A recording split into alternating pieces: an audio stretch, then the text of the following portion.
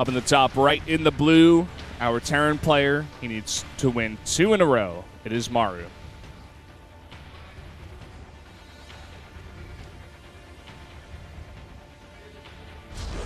Down the bottom right, you have the player up 2 games.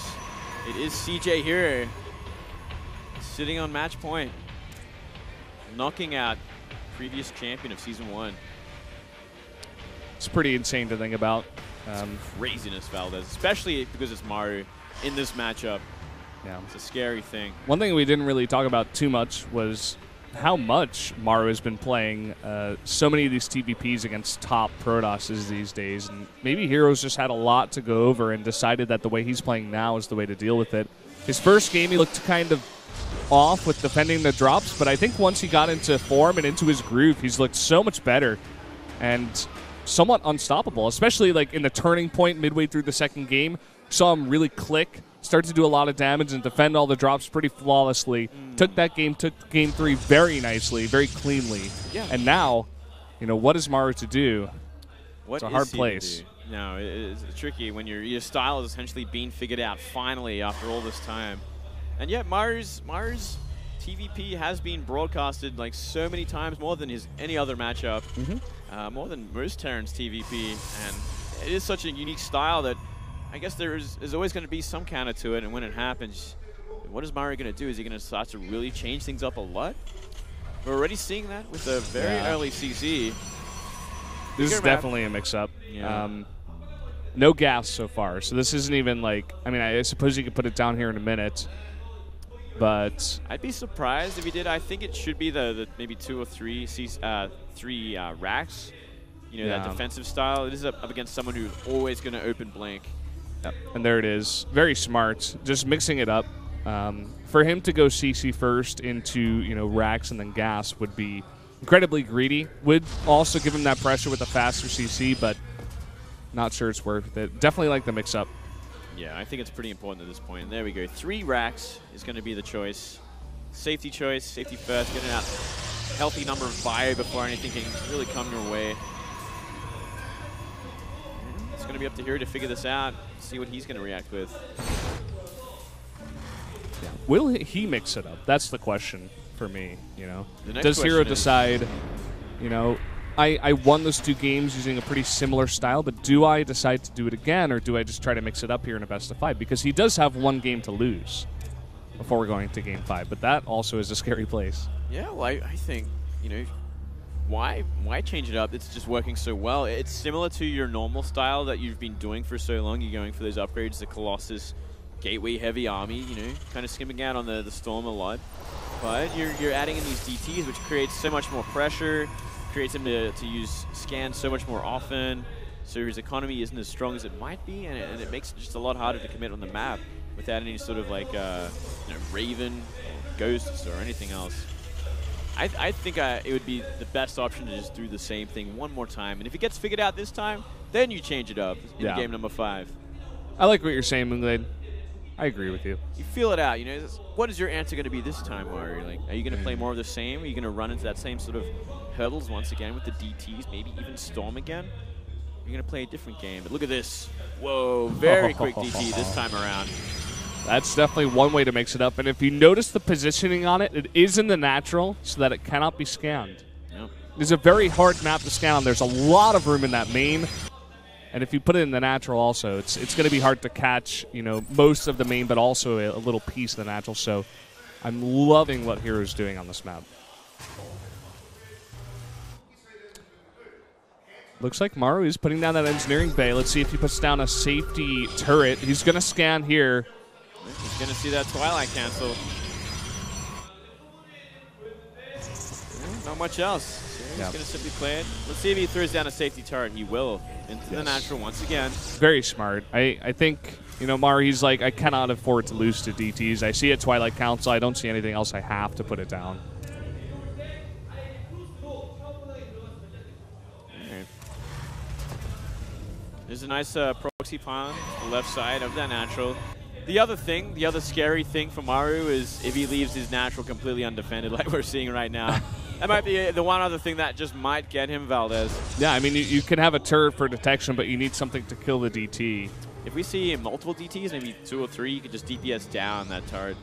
Or you could simply just run past it, as we are going to see only one Marauder be in place for it. Oh my god. Look at this. Some aggression is going to come on from this bio. But there should be a photon overcharge here in the natural. There should be, but it's so out of position right now. This is actually going to give him a great opportunity to either commit to the main base after the photon overcharge, as we're seeing right now.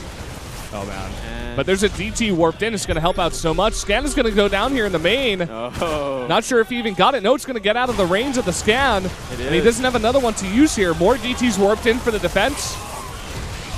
Oh, second scan going to be the one to clean it up.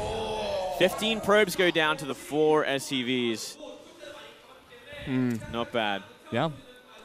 Maru definitely in a good position. I mean, he's got that CC so much faster compared to other games. We do have Blink on the way, though. And a decent number of gates. I think he's got 3 up at this point. He just took out a large number of bio. Could decide to go for some kind of counterattack. We see him moving out on the map. Maybe make an Archon. Or maybe just like snipe some of these missile turrets and just use the DTs straight up. Yeah, he could do that. Wouldn't be a bad choice if he sees Maru move out again. More Prism on the map now. And that Robo Bay on the way. So he's going to transition to that normal style. He is catching up in probes once again. We're seeing a second Twilight Council coming through. It's definitely a mistake because he's already got Blink almost complete. Oh, yeah. That is interesting. Wonder if that was meant to be a fast Templar Archives. I think you might be right. I don't know, actually. Would he really commit to Robo Bay and Templar Archives off 2 bays? That's another question. It would definitely be a huge mix-up, that's for sure. It'd be a mix-up, but he just wouldn't have enough gas for it either. But this is like straight up. I don't think you can really. I don't know. Like this just doesn't make any sense. He's already got DTs and Blink finished, and he still makes that second Twilight Council. I think maybe just the nerves getting to him a bit. Yeah, well, it's like VC to VT. It's a big jump in keys. Yeah, I guess maybe he's just a little tilted right now, Valdez. That's the assumption I'm going with. Yeah. In a little bit of trouble. Now double drop going to be heading his way. He did spot it with his DT. He could try and run into that natural. Oh, he's just going to move in with 1 DT into the main. Some bio nearby to deal with it. He's going to pick up 4 kills, 5 kills, not bad. And his drop has been set. There is 1 Colossus, 4 Stalkers in this natural. He could stim in, shake it out with 4 Marauders. Not going to try this yet. Going to go for the Shrine instead. Very smart choice. I love it. It's going to be so expensive to remake that. The Shrine was in a place to hide it from scouting early on from scans. And look at that Blink. Uh-oh. Ambitious, that's for sure. He's going to lose maybe 2, 3 Stalkers from this. Oh. Ooh, saves 2 of them very low. Doubling.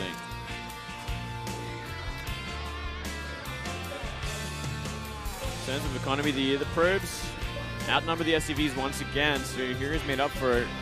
We did see hero, I believe it was in that second game, move so many probes but still come back pretty flawlessly. I'm going to see a big drop coming in. Scanning. Looks like he's thinking about flying straight in. Oh, he wants it. He wants to do it, and he's gonna. Here we go. Huge drop coming in, 3 of them. Snipes down 1 Colossus, gonna go for another one. It goes down. 3rd Colossus in danger, gonna get it. Wow, he's gonna suicide everything for it. Can he keep these medivacs alive? Doesn't look like it. Very smart from here. Yeah. So Maru just straight up trading what he had to trade with 3 Colossi. I guess that's worth it. It's hard to say, because he's wrapping out. He lost like 3 medivacs and all his bio for it. But yeah. He did reset the Colossus count, which is also a very dangerous thing going into this mid to late game. You don't want to just simply keep that on the map. The less AoE you're dealing with, the better. Yeah, for sure. I wonder if he took note of where that robotics facility is also, because it's pretty close to that ledge. He could drop it. Uh-oh. Hero going to catch a medevac. Try to snipe some more units. Really nice marker there. Saves that Marauder. All right, so he lost at least a medivac and a few bits of bio there, but nothing too critical. I don't think he scouted that warp prism on the map, which is what spotted the medivacs. We're seeing a very similar situation in the Body Research game, where Maru tries to make a turret, but it gets canceled by 1 Zealot. Also, the upgrades slightly ahead for herO, the 2-2 at least. We're going to catch out this left drop once again. Looks like Mario's simply going to trade with it for now while this drop makes its way around to the natural. Oh, he's going to simply stim in. I think he's going to go for the Nexus. This could be a big hit. Oh boy. Colossus out of position. Photon overcharge will go down. And Maru's actually just going to back off. Wow. Doesn't want to commit to it. Fair enough. Look at the just 2 observers chasing that. 2 observers and a DT. And a Warp Prison. herO is on top of Maru right now. It looks like he is going to be going for a big counterattack, but I think Maru's going to be pretty happy that he did go for that big committal and wiping out the Colossus. There's only one with this army, and look at that concave. Ooh, herO cannot fight right there. Oh, look at this Colossus. Where is he? He's all alone. Oh, big mistake, and he's going to flank forward, but that's a lot of Marauders. DT might be the turning point. That will be the one thing. It looks like he hasn't noticed just yet, but Maru, he does take out that Colossus and takes out the rest of the Protoss army. Yeah, he's got multiple scans for this as well, just deciding not to commit to it just yet. Any moment now. Okay, there we go. Might get a observer as well. herO trying to chrono boost out the 2-2. Will be considerably far ahead of Maru's. Yeah, but that's the only thing he's going to be far ahead of. Look at the supply. He's essentially down 20 supply at this point. And Maru's looking to end it. He wants to boost on top of maybe the 1 or 2 maybe Colossi that he will have out by the time that army gets there. Should be 2 by the time he gets there. War Prism's going to possibly get caught out this time as well. Good pay attention to it. Will scout out the drop. It's the second time that's happened. Yeah. These unit movements from our herO just been so smart. He is always on top of where Maru's going with these drops. Maru's army is incredibly scary right now. herO cannot afford to fight in the middle of the map like this. So he's going to try at least while he harasses the third base, actually. Maru's going to turn everything around for that, surprisingly. Wow. So herO buying himself more time to make some more Colossi, it looks. But at the same time, Maru finishes up his own 2-2. Yeah, that just might be what he's been waiting for. All the scans going down. Doesn't want to waste all his scans, though. He's still going to be afraid of that DT tech. If it comes in at any point, it's going to force the army back. Well, did he remake that Dark Shrine, or? Actually, no, he did not, Feldas. Good call. He doesn't have to be afraid at all anymore. Now he's going to be dropping to the main. Giant drop coming in here. Ooh.